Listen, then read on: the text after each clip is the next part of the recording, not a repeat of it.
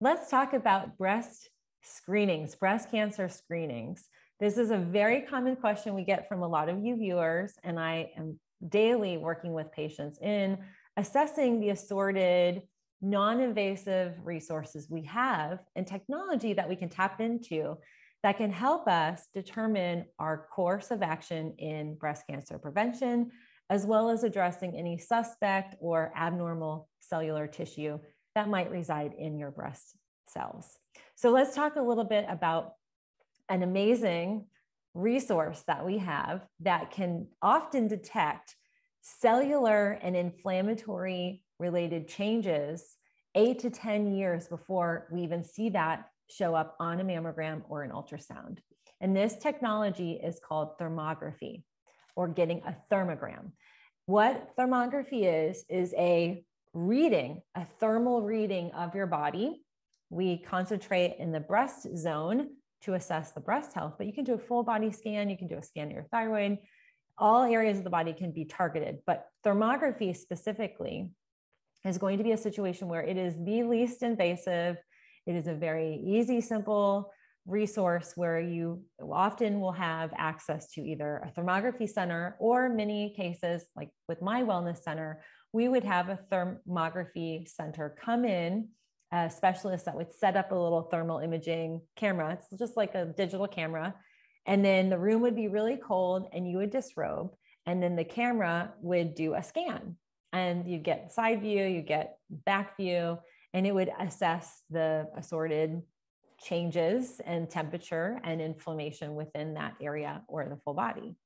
What thermograms are, how they're powerful is, one, the thermal imaging is going to be read by a radiologist. So this is an expert that knows what they're looking for in terms of tissue changes, inflammatory conditions. And we can also utilize thermography to identify if there are any what we call hot cells. Maybe there's a state of inflammation, a clustering of inflammation, a little dot of it. We can also see assorted imbalances or lack of lymphatic flow throughout the body. And while thermography is not yet FDA approved, it is my go-to and my recommendation for all screenings of any type of cancer, as well as a screening to be able to determine the state of inflammation within your body. If you do a full screen, you can also identify any inflammation related to dental work, or up in your ears, or down circulation flow and imbalances with your legs and lower extremities. So thermography is fantastic, specifically at identifying base level cellular changes and inflammation within the body. How thermography is performed: you get your first baseline scan, and then 3 months later, you do a repeat scan. So we have an identification of exactly the state of your breast. And this goes to kind of the detail about when to do screenings.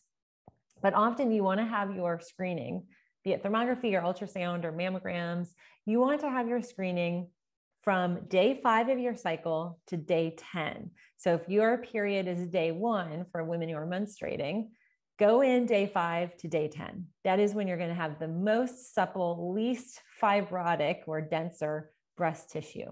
So repeat those screenings in that time frame so we get a better accurate version of your breast cells. So thermography is great for that, and you do a repeat on the 3rd month, and then you repeat every year. And that is how I choose to analyze my breast health as well as overall inflammatory state.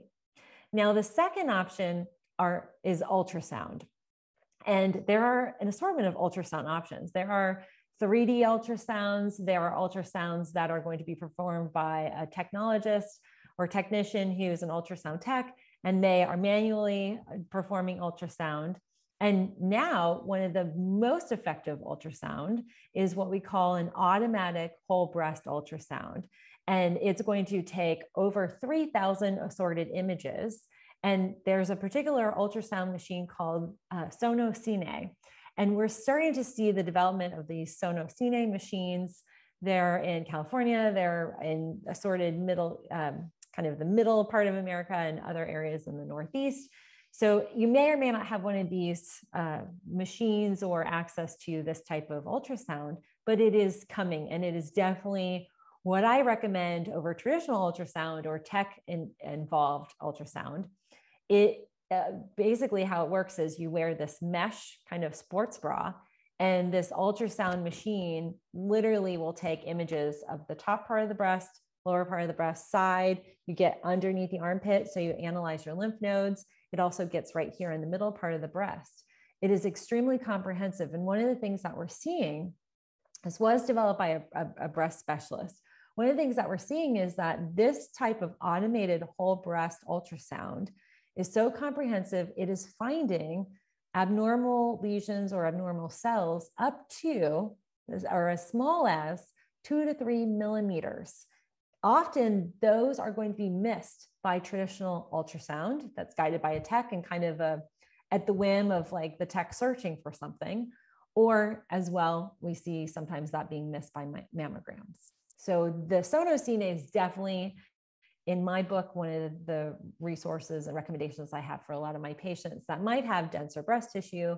And it's a great overall line of assessing suspect tissue or analyzing any areas of where you palpate any tenderness or feel cellular changes, density of your breast tissue.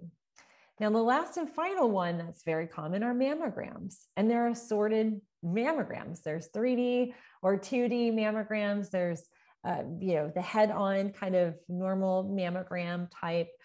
So there are different ways of screening via mammography, and mammography has a place in our medical model. It's the primary resource that we often see.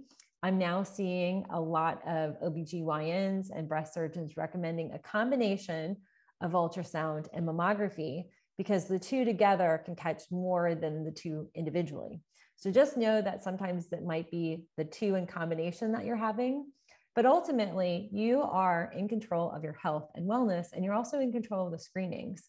I've even had my own personal experience where I want just an ultrasound, and some of the policies of imaging centers require I also have a mammogram. And so you might have to call around, you might have to find one screening tech versus another that's a little bit more open-minded, but just know you have ultimate power in terms of utilizing these resources as prevention, but also diagnostically to determine, do you necessarily need to have a biopsy? If you go with thermography, you get a sonosine, full body or full breast, automated whole breast ultrasound. If there's nothing that is suspect in those, then it might not necessarily be a course of action to go get a biopsy. So just know that you have a lot of different options in your arsenal. Some might not be covered by insurance. Some you might have to travel to or go out of your town. But there are a lot of very powerful tools that we can tap into. And then you can work those into your screening resource or your screening plan. Whereas maybe my screening plan is a little bit less aggressive than others that maybe have family history. So just know these are some really great resources. If you haven't tried thermography, it's awesome. So I definitely recommend you test that out and get a screen and see what comes from that. So I'm excited to share these tips with you, and just know it is very important that we be proactive. Screenings do not have to be fear-oriented. They're powerful as tools. It's information, gives us knowledge. Knowledge is power. I hope that's helpful for you.